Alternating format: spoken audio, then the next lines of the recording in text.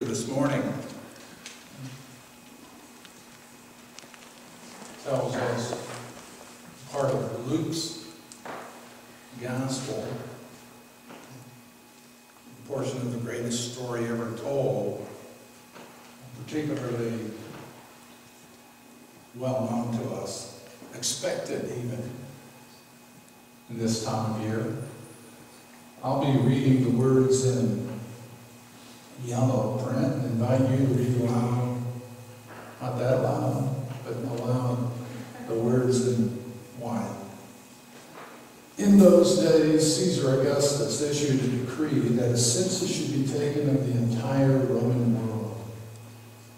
This was the first census that took place while Quirinius was governor of Syria, and everyone went to their own town to register.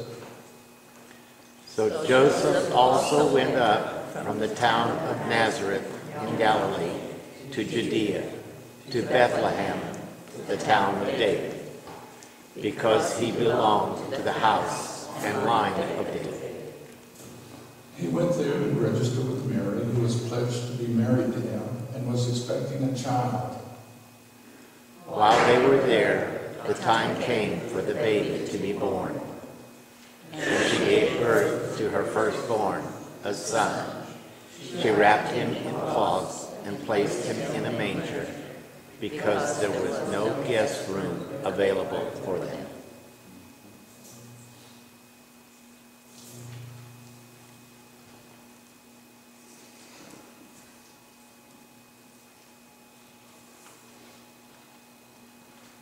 How much do we know about the Christmas story? Maybe more to the point, how do we know what we think we know?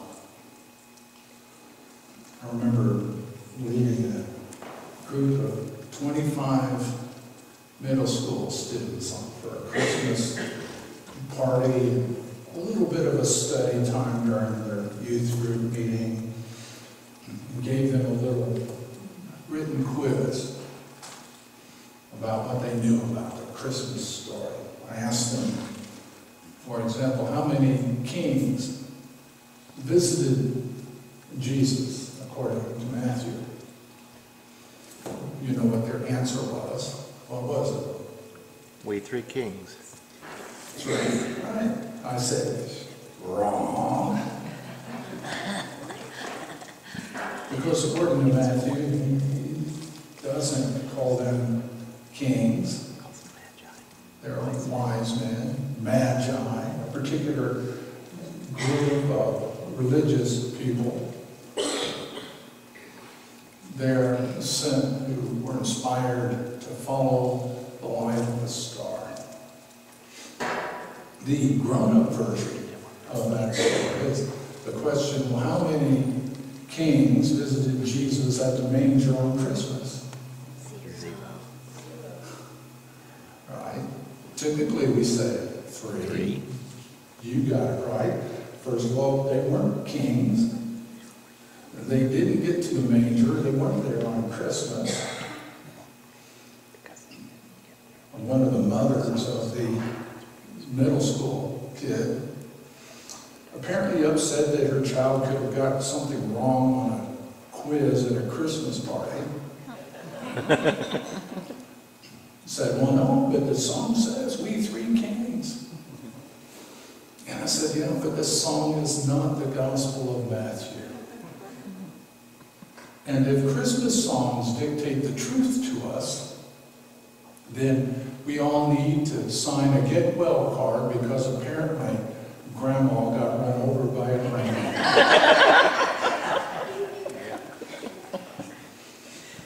Now, in fact, it is our entire freedom. We are completely free to read Scripture, to interpret Scripture, to discover what it means for us, how it may direct us, inspire us, comfort us, challenge us.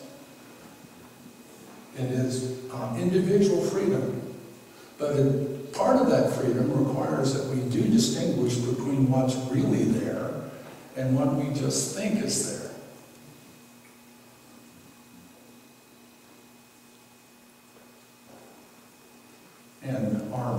memories get changed and our knowledge is affected not only by what's there, but by what someone else told us, and Christmas movies we've seen, and songs we've sung, and nativity scenes that we've enacted our entire lives.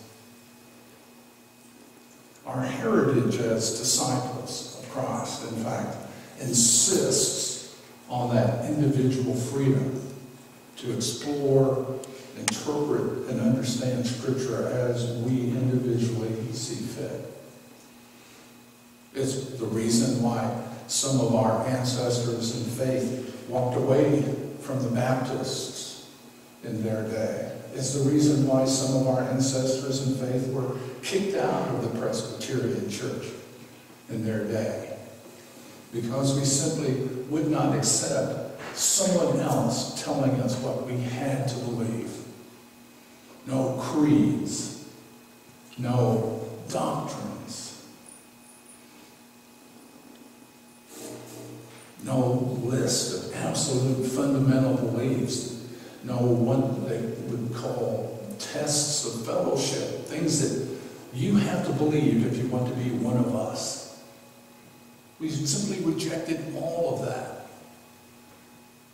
and instead decided all we need is some common understanding of Jesus as Christ. And we will embrace and respect and celebrate the diversity that emerges from that common understanding. That we not only are free to interpret and believe, we are individually responsible to do so. And so maybe it does matter what's actually in the Scripture. Maybe it's important for us to determine for ourselves what we believe and how it shapes us. And maybe it's important for us to pull back anytime we want to tell someone else what they must believe. As I look at today's Scripture, as I see something, I see something that perhaps only for me speaks a word of comfort. Perhaps to others it's not there. But it seems important to me that this Jesus who was born in Bethlehem was there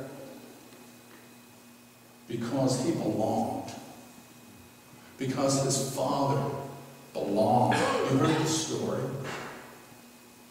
What all kinds of things had to happen to explain why it happened in Bethlehem. The Roman occupation of Palestine.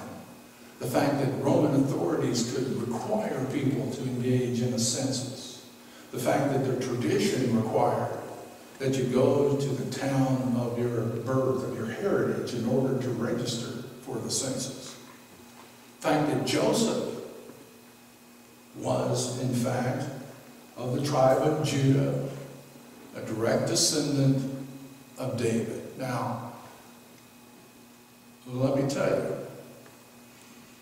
David the king had several wives, several children. One of his sons was Solomon. Solomon, we're told, had 300 wives, 3,000 concubines. It's impossible to know how many children he had. It's possible that everybody living in Jesus' day was a descendant of David. But Joseph was certainly among them and could trace his heritage. And it was important that he belonged to this rich heritage, to this people of God. Because he belonged, his son would belong. And because they were of the line of David, they were to go to Bethlehem. Traveling there with his betrothed. And while they were there, it came time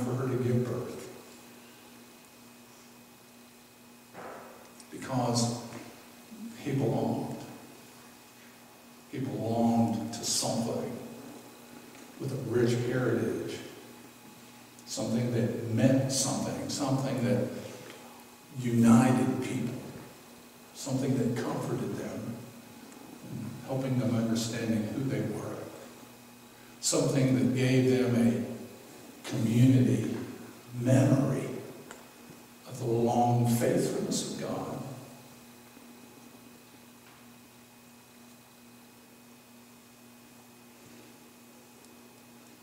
As I personally, individually, look at what Scripture says, and as certain words jump out at me on any given day, that's what jumps out at me as this Christmas occurs.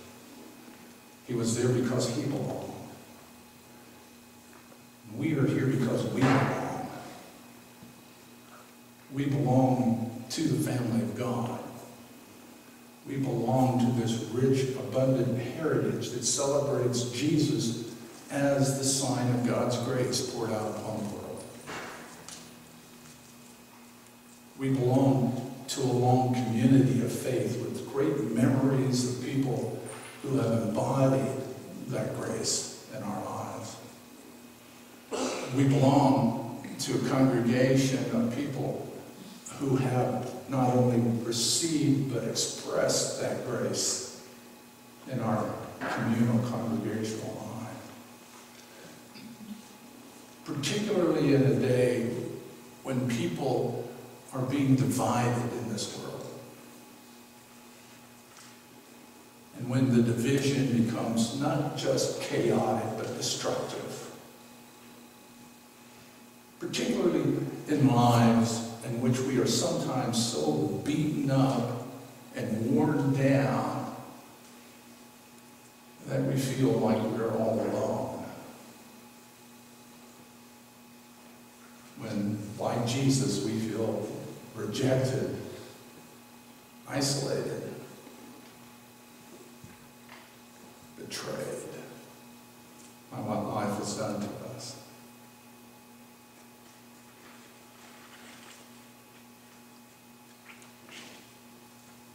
The message that we belong to God, that we belong among those who are cherished, to those who know the grace that saves us all, is truly good news. And we've already talked a little bit this month about how difficult it is at times for us to believe good news. We just as soon have no news, because life sometimes teaches us to anticipate, to expect that news is going to be bad.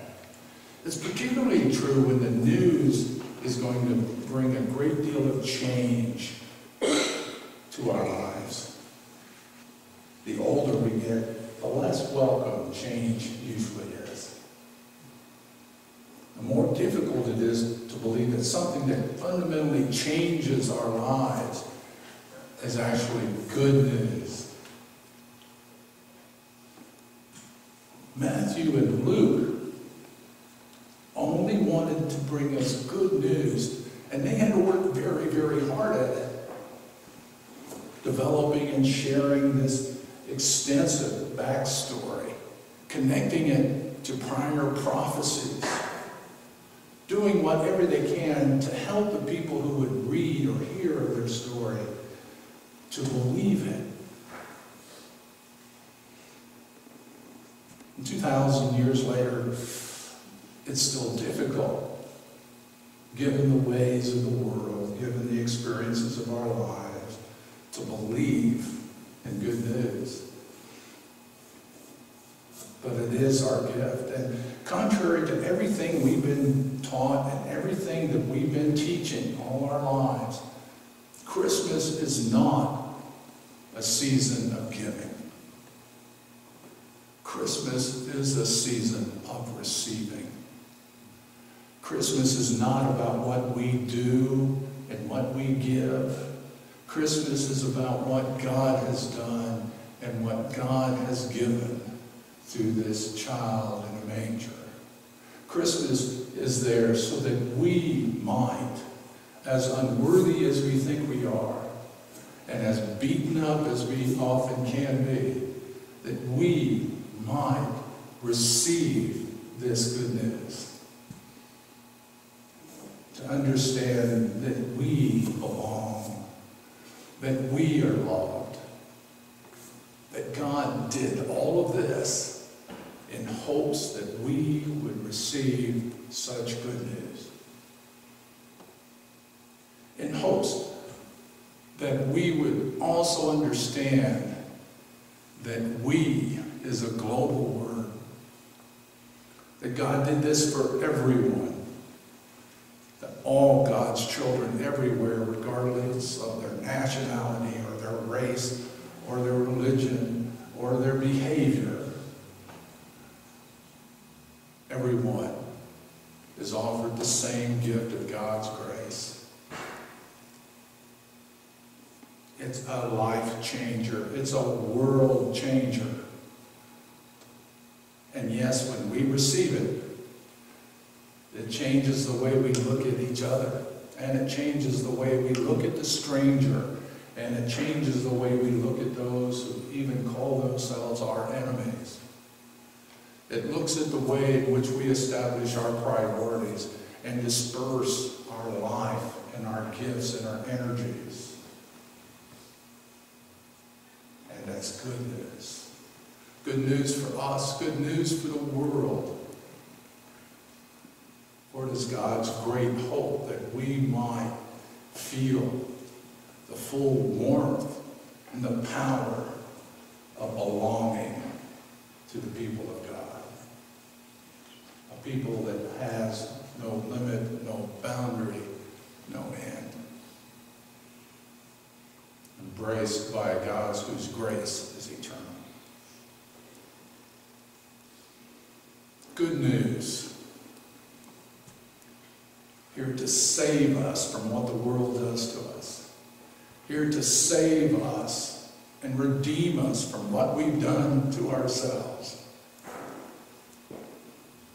Here to give us reason to find hope and peace and joy and love.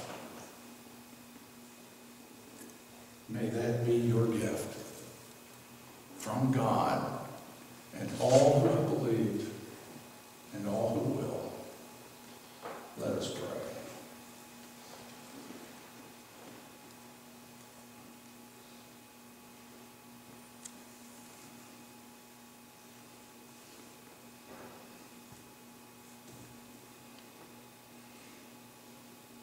And we are grateful, O God, that by the grace we've experienced and the people you put in our lives, we have come to believe, sometimes barely, that we are your beloved children.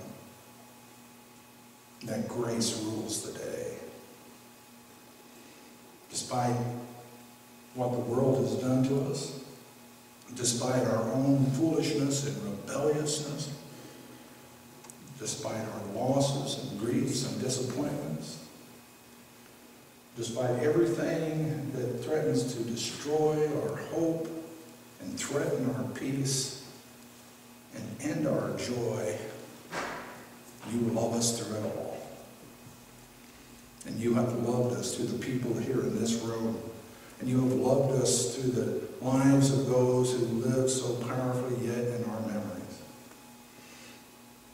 And you love us powerfully through the life ministry of Jesus, the one who continues to come to us anew every time we reflect upon him, every time a light shines upon us and we understand you even more clearly than before. So as Christmas comes to us, oh God, help us to see something new, something even more powerful, something even more wonderful. And may it be reflected in who we are and how well we know we are loved and how well we love. In Jesus' name.